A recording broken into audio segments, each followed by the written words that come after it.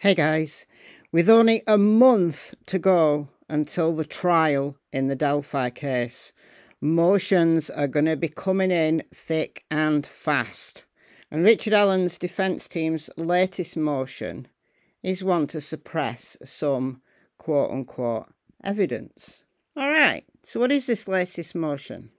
Well, the defendant, Richard M. Allen, by counsel Bradley A. Rosie, respectfully requests that this court suppress as evidence in this cause any and all oral and written communications, confessions, statements, or admissions alleged to have been made by defendant Allen during his pre-trial detention in this cause.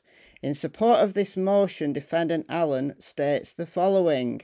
Defendant Allen is charged with 2 counts of felony murder and 2 counts of murder. During the course of defendant Allen's pre-trial detention, it's alleged that defendant Allen communicated incriminating statements to state actors and or their agents, all of which the state of Indiana intends to present to a jury at the trial in this cause. The statements were involuntary and thus obtained in violation of the following: 5th Amendment, 6th Amendment, 14th Amendment, and Article 1, Sections 12, 13 and 14 of the Indiana Constitution.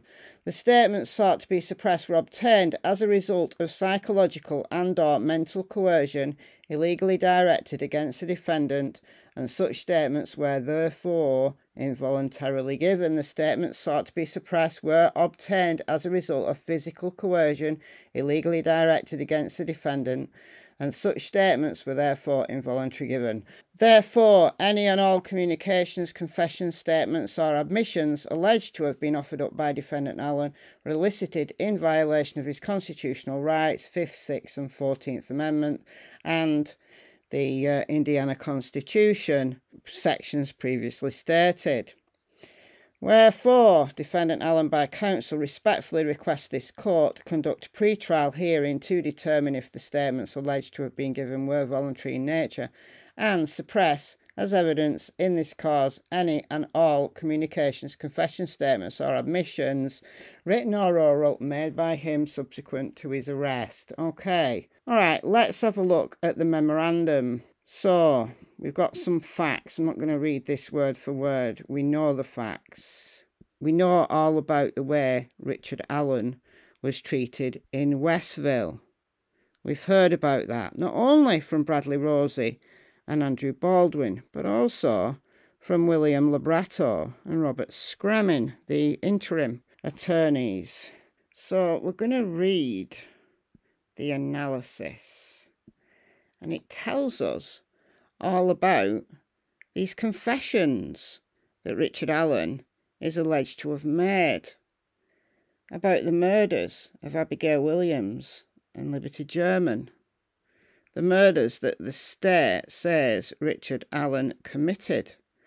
And people who believe that Richard Allen is guilty, the thing that they throw, number one, like a flamethrower, they throw it thinking it's a slam dunk. Well, not only did Elvis Fields confess with information that we now know to be accurate about the murder scene, you wouldn't know what that murder scene looked like unless you were actually there. And it appears that Richard Allen might not have been there, because the confession that he gave, supposedly, factually incorrect. You see, that's one of the reasons why cops don't give away details of crime scenes, because there are weirdos out there who will confess to crimes, especially like if they're quite notorious.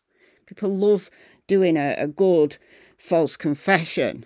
It takes up a lot of time, and, you know, it's difficult to, if you've just released all the information that there is about the crime scene, it's difficult to weed out these false confessions from anyone who actually might have been there. And if someone confesses to a crime and it's factually incorrect, they can't have been there, can they? Notwithstanding the lower standard for showing involuntariness set by the Indiana Constitution, it's indisputable that Allen's detention circumstances were manufactured by the Carroll County Sheriff purposefully and without the existence of any sense of due process, as the court signed the safekeeping order without requiring the state to establish the burden of proof required by the statute. But this was just the beginning. Allen was then shipped off and immediately placed on suicide watch in a detention cell where he had little to no accommodations, even those offered up to the other 2,000 convicted inmates housed across the prison yard.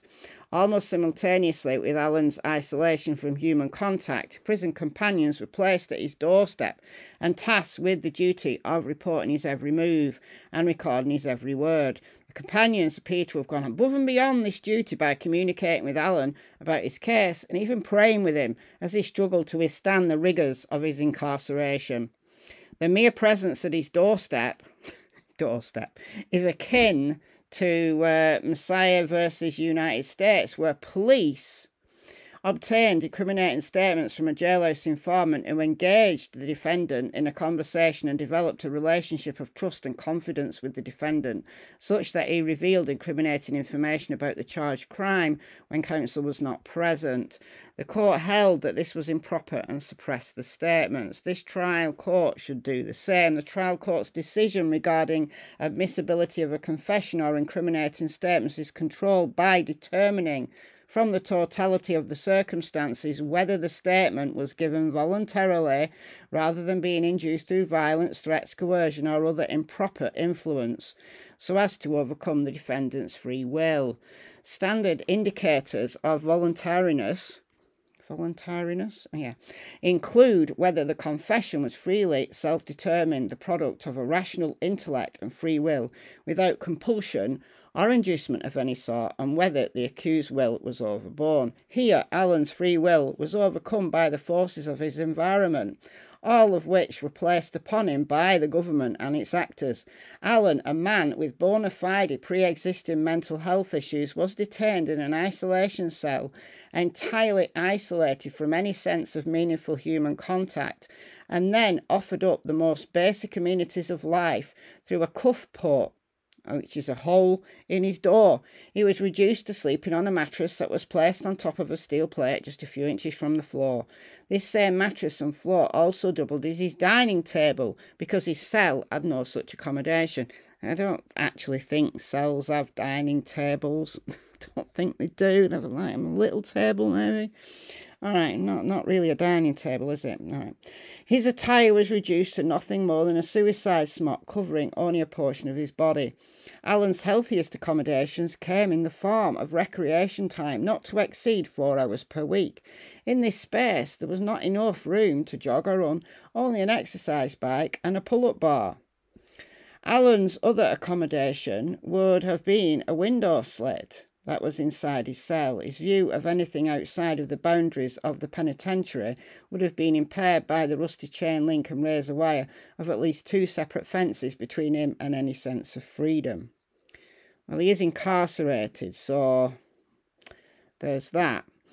To the extent Allen was ever allowed to be removed from his cell, he was shackled at the ankles, wrists, and further confined by a belly chain and a cuff port, and guided around the prison on a leash, all ideal ways to confine and control the movements of a convicted killer or some other convict who, in addition to his conviction, posed a threat to himself or the prison staff. Yeah, the average criminal isn't led about like that in a prison. Like, you have to be like Hannibal Lecter, to be led about like that in a prison. Allen is 5'5", 173 pounds soaking wet, and with not one single criminal conviction on his rap sheet. Met none of these conditions. As if this treatment wasn't enough, Allen was forced to endure the intimacies of his restraint systems even while he was meeting with his court-appointed lawyers inside the confines of the maximum security segregation unit located inside of the Westville Correctional Facility. To add insult to injury, Allen's meetings with his attorneys occurred while he had a video camera aimed at his face, recording sessions that should have been afforded the most private of environments so as to protect the relationship between attorney and client. That's shocking that happened. All of this occurred while Alan's medications were being adjusted, quote unquote, by the prison medical team, the combination of which factors reduced him to nothing more than a human experiment. Alan's free will was overcome. Dear God. Dear God. All right. Under the Indiana Constitution, the voluntariness of a confession must be proved beyond a reasonable doubt. And in reviewing voluntariness, the courts look upon the totality of circumstances, reviewing all the evidence in the record, rather than focus only on the evidence supporting the finding of voluntariness. Under the US Constitution, the prosecution only has to prove by preponderance of the evidence that the confession was voluntary. As explained below, the state cannot meet its burden showing voluntariness here, even applying the lower standard. The federal courts have a long history of regulating the admission of confessions that have been a product of state action that exploits the weak and compromised through interrogatory and custodial processes. Okay, so we got some more law here, right.